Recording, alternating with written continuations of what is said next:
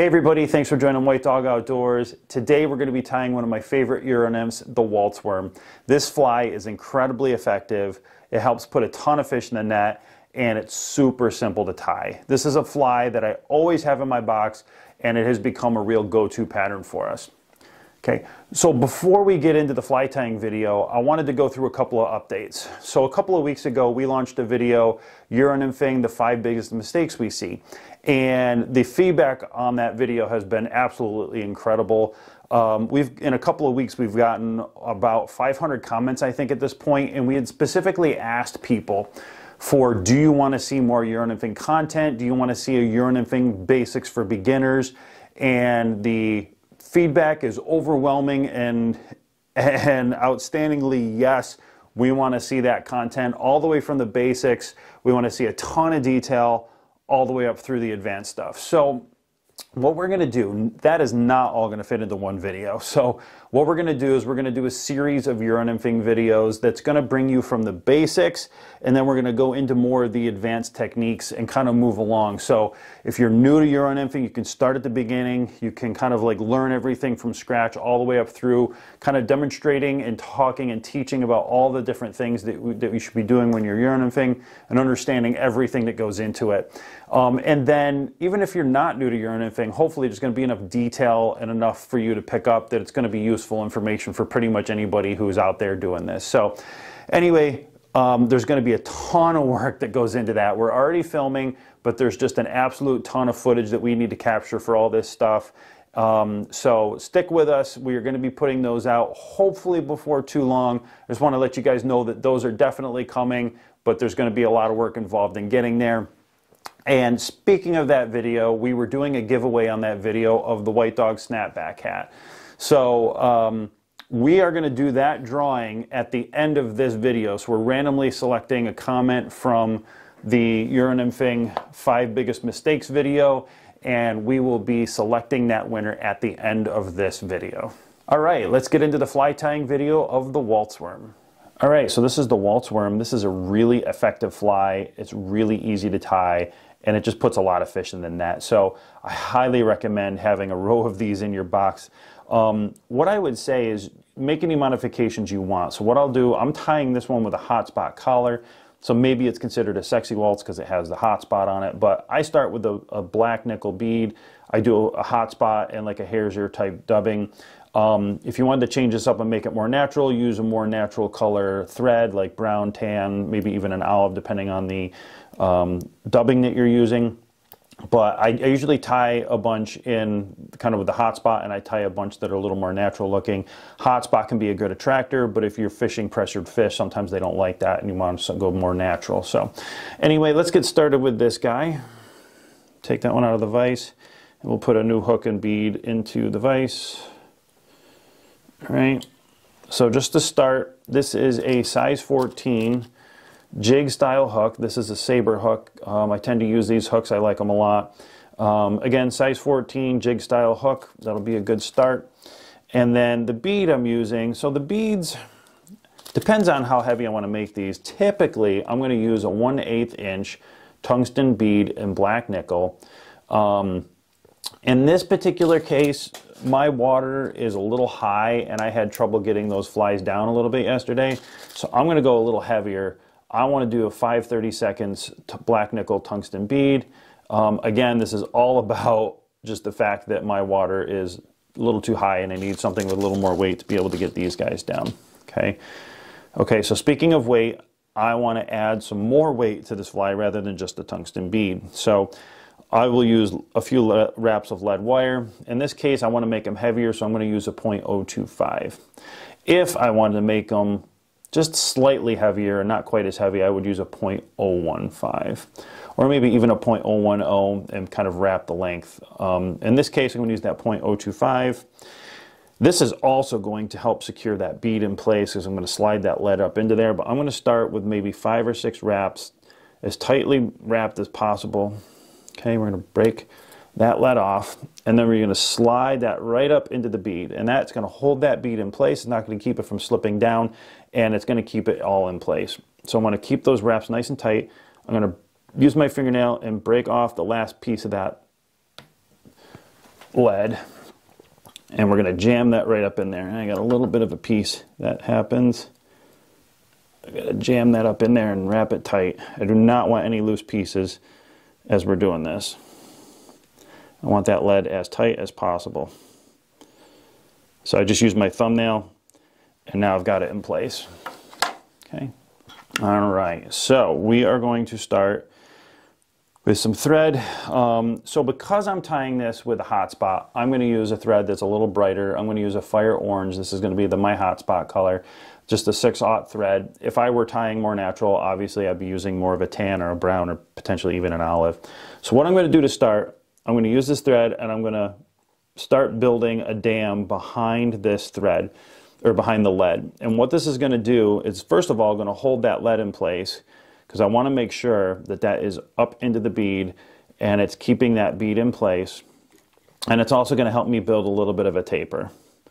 Okay, I want a nice smooth taper as I'm going up this. All right, that is set. Trim off the last piece here.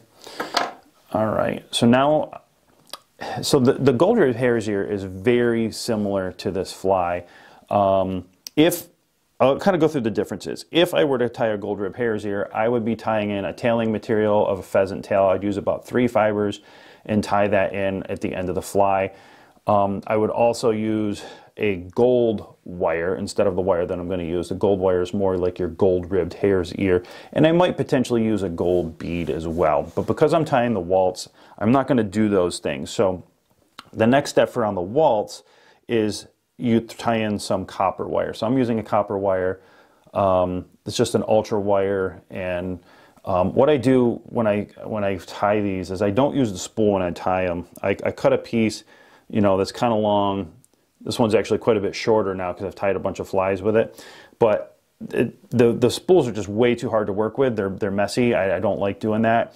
And then if you cut pieces that are too short, you're just going to end up wasting material. So I try to not do that wherever possible. So I'm going to tie this wire in right at the back side, right where the lead ends, and I'm going to bring that down to around the hook bend.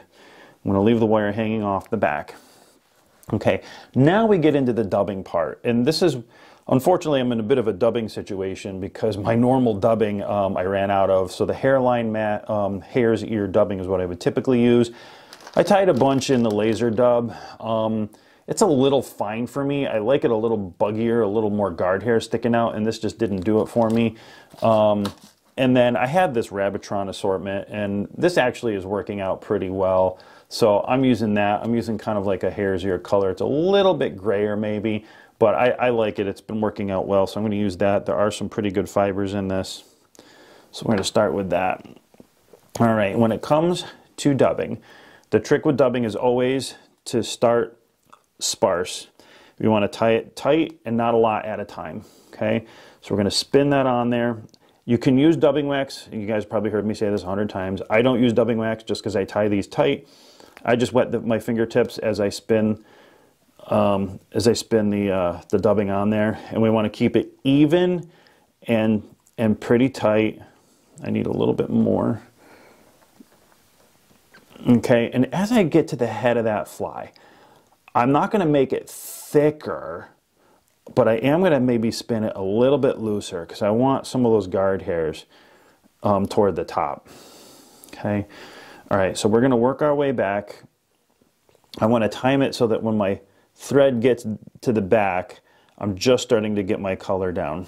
Okay, so now once I have my dubbing down, we're going to work to keep that nice and smooth and even as we're going along. And we're going to build a taper as we get toward the head of the fly here. All right, that is just about perfect. You can see it's a little buggy looking. Got some stuff hanging off. That's all good. We're going to trim it up later.